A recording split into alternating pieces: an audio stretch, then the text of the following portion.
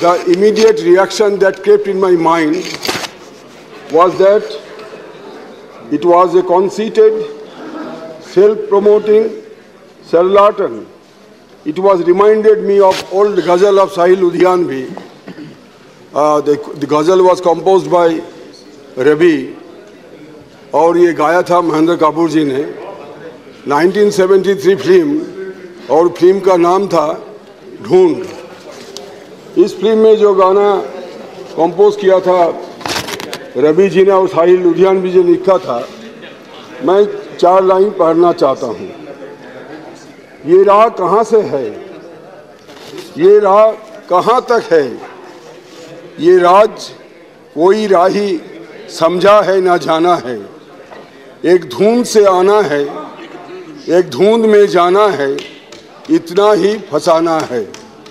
Sir, to me the entire speech of the Honorable President is covered with dhund or mist. Now let me unfold the misty scenario projected in the President's address. Firstly, in paragraph 14, the Honorable President has quoted from Dr. Baba Saheb Bhimrao Ambedkar, which said, and I quote, "My deal would be a society based on liberty, equality and fraternity," unquote. What is the performance of this government insofar as the equality is concerned? I am putting this question to me, sir, and back comes the reply that one should go through Oxfam report published in January this year, which inter alia says that the income of 84% of households in the country declined in 2021, but at the same time, the number of Indian billionaires grew from 102 to 142. The Oxfam report, released ahead of the World Economic Forum's Davos agenda, also found that the country's healthcare budget saw a 10% decline from revised estimates of 2021. There was a 6% cut in allocation for education, the Oxfam report says, while the budgetary allocation for social security schemes declined from 1.5% of the total union budget to 0.6%. The India supplement of the global report also says that in 2021, the collective wealth of India's 100 richest people hit a record high of rupees 57.3 lakh crore or 775 billion US dollar. In the same year, the share of bottom 50% of the population in national wealth was a mere 6%. Indians, meanwhile, are estimated to have fallen into extreme poverty in 2020, nearly half of the global new poor, according to the United Nations.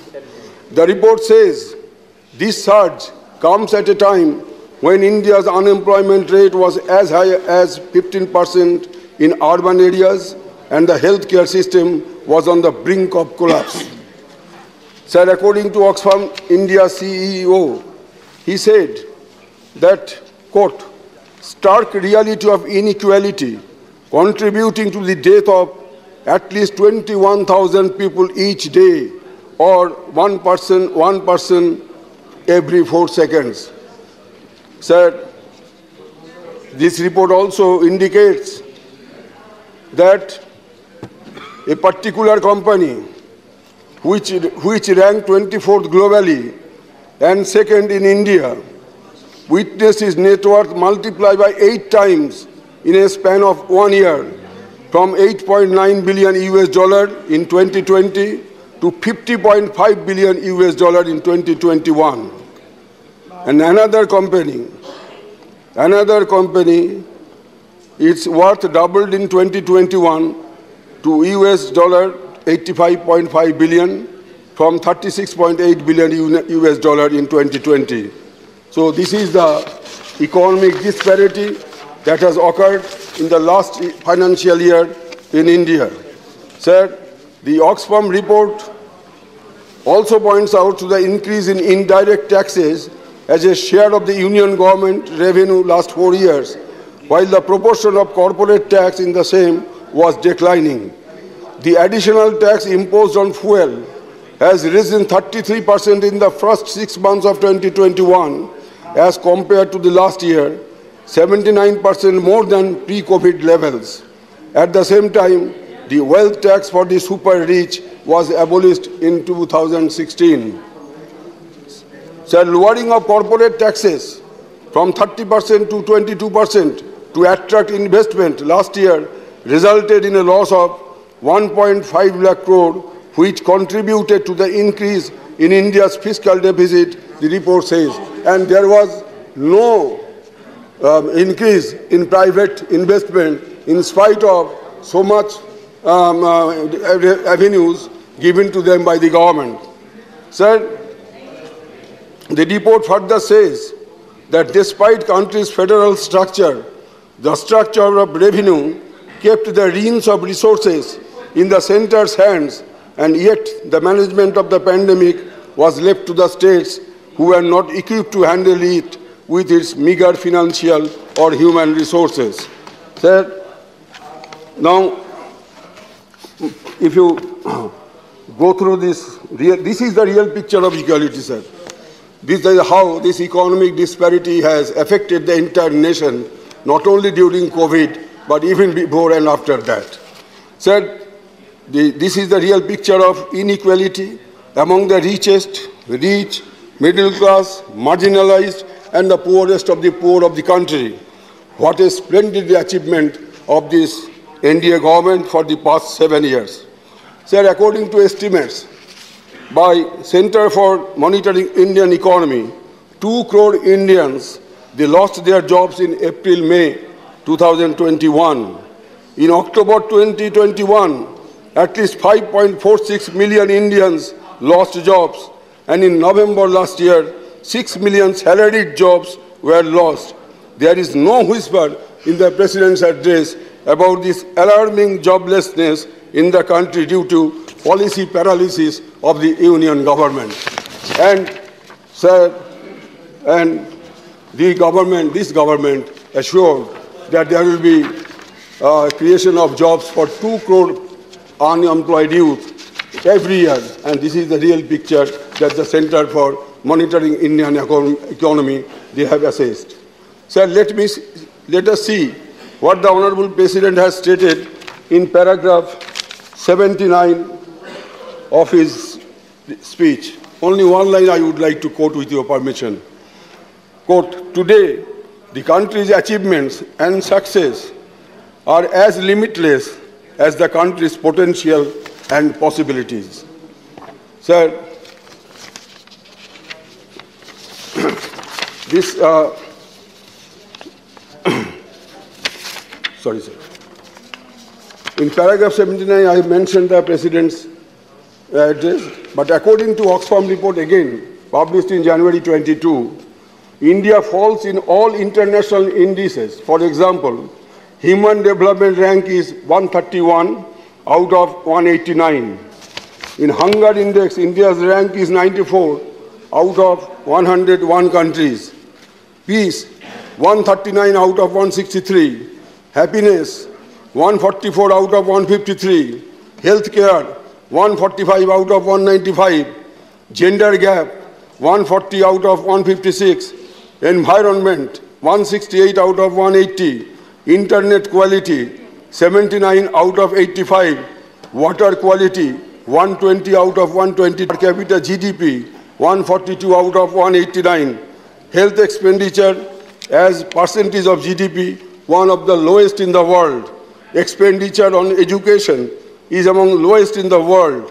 National Education Policy of 1968 recommended for spending 6% of GDP for education. But so far, we have only invested allocated 3%. ऐसी सफलता के साथ देश आज अमृत काल में प्रवेश कर रहा है। अमृत 142 बिलियनियर पी रहे हैं और देश की आम जनता जो पी रहे हैं वो अमृत नहीं है, हलाहल है, हलाहल। जैसे कि समुद्र मंथन के समय प्रभु महादेव हलाहल पी के नीलकंठ हो गए थे, हमारे आम जनता का नसीब में आगे जो हलाहल काल आ रहे हैं, न जाने क्या भयंकर स्थिति पैदा होगी। ये सरकार बोलते हैं बहुत, लेकिन इसकी असलियत क्या है? मधुतिष्ठति जीवभाग्रे hidayatu halahalam. Sir, there are other achievements too of the government. For example, the surgical attack on the federalism, which otherwise is a basic structure of the Constitution as ruled by the Supreme Court of India. The Home Ministry has recently extended the jurisdiction of Border Security Force from 15 kilometers to 50 kilometers in the states bordering with Bangladesh and Pakistan without having any discussion with the concerned states. This unilateral decision on the part of the central government is an attempt of coercion upon the elected state governments having international borders. Similarly, the recent fatwa proposing amendment to IAS cadre rules is arbitrary and a veiled attempt to centralize executive powers of the states. Already 9 chief ministers and 109 retired IAS, IFS, ITS officers have vehemently opposed this unilateral and arbitrary decision of the union government. Sir, constitutional heads in the opposition-ruled states are behaving like political functionaries and interfering with the day-to-day administration of the states and challenging the policy decisions of the opposition-ruled states of the governments. And day in, day out, they are coming out with press statements criticizing the state governments. So this is unprecedented, and this is a surgical attack on our federal structure. Sir, assault on constitutional, and because this government has forgotten the first article of the Constitution of India, the very first article. Article 1 of the Constitution says, and I quote, India, that is Bharat, shall be a union of states, not a unitary state. But these steps are actually supporting to form this country, transform this country into a unitary state to help strengthen the passage of totalitarianism. Sir, assault on constitutional and statutory institutions like Election Commission of India, CVC, CNEG, CBI are well known. They are also being exploited for political advantage of the ruling party and against the opposition parties. Sir, most of these institutions have turned to be breeding grounds for selected group of retired government servants who are not only being appointed by the government to serve them beyond their service tenure, but also getting extension after extension in their extended service career. But the government is not too much satisfied with that only. This is why on the National Voters' Day, the Honorable Law Minister said, and I quote, in the name of independence of judiciary, independence of election commission, independence of legislature and executive, if there is no coordination, then how will we work? How will one run the country? Unquote. Hence the government wants to have a committed judiciary, a conducive election commission, and the agencies, so and so forth, in the name of so-called coordination. Sir, the President's speech has not addressed this growing problem of attack on time-tested institutions and authorities. Sir, in the name of economic reforms, the government has emerged as a Vikreta Sarkar, a seller's government, inasmuch as it has decided to sell out almost all public properties. These are PSU banks, insurance companies, and even profit-making public sector enterprises. Sir, PSU banks earned net profit of rupees 31,820 crores in 1 year, that is last fiscal 2020-2021, which is the highest in last 5 years. Sir, yet government wants to sell PSU banks to private sector, for which Banking Nationalization Amendment Act is reportedly in the offing. The government policy is to privatize profits of public sector on the one hand and to nationalize losses of private sector on the other. I am giving one example. Vodafone Idea the private telecom company, owes the government rupees 1,70,000 crore, whereas rupees 16,000 crore shall be invested by government in their share capital. Is this not crony capitalism? On the one hand, bad loans written off by public sector banks from 2001 to 2021 amounts to rupees 9,88,160 crores. In 2021 alone, rupees 1,31,894 crores was written off. On the other hand, the public sector banks have reduced rate of interest on savings account from 6% to 2.9%, and in fixed deposits from around 12% to 5% in detriment to the interest of the common people. Mostly affected are senior citizens. Sir, this is something like rob Peter to pay Paul. Sir, in spite of such writing of bad loans, it has not come down. According to estimates, new bad loans during 2021 figured as rupees 2,0879 crores. As on 31st March 2021, loan amount due to a very surprising figure, sir. As on 31st March 2021, loan amount due in top 4 NPA accounts of public sector banks stands at rupees 89,300 crores. Who are these big fishes? Who have eaten public deposit from public sector banks? Why has not government shown any courage to name them, not to speak of taking criminal action against them for open loot of public money? Sir, I am sorry to say the President's address does not reflect anything about the measures supposed to be taken by the government to arrest this unholy nexus. Sir, such is the case of revelations made by international consortium of investigative journalists through Panama Papers, Paradise Papers, and of late, the Pandora's Papers. More than 1,000 Indians have stashed black money outside the country in the offshore tax haven. How many of them have been arrested? How much black money has been recovered? Publish a white paper.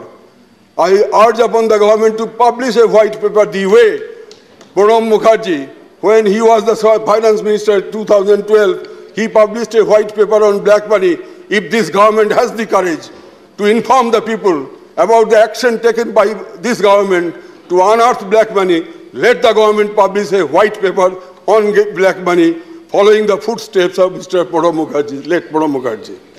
Sir, before I conclude, I would like to refer a portion of speech delivered by Honorable Justice D.V. Chandrachud, an eminent justice, jurist of Supreme Court, published in the Indian Express on August 29, 2021, wherein the Honorable Justice said, I quote, this is in public domain because it was an online address, "Speaking truth to power is not only a right, but also the duty of every citizen, and the way to achieve this is by strengthening public institutions, such as ensuring the freedom of the press and the integrity of election, acknowledging and celebrating the plurality of opinions, and by committing oneself to the search for truth as a key aspiration of society," unquote.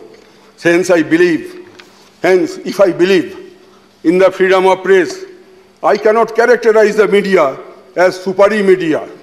And even if I have no faith in this government, I cannot term this government as superi government, because that will be an irresponsible act on my part as parliamentarian. Justice Chandrachud also said, one line more, quote, "One cannot only rely on the state to determine the truth, as it may not always be free of falsehood," unquote. Sir, in this quest for truth, I am asking myself as to whether I should believe that New York Times is lying, Citizen Lab is lying, Amnesty Take is lying, French government is lying, German government is lying, US government is lying, Apple and WhatsApp, who have sued NSO, are lying. Only government of India stands in splendid isolation with the truth about Pegasus. This is my submission, sir. With these words, I conclude. Thank you very much. Thank you.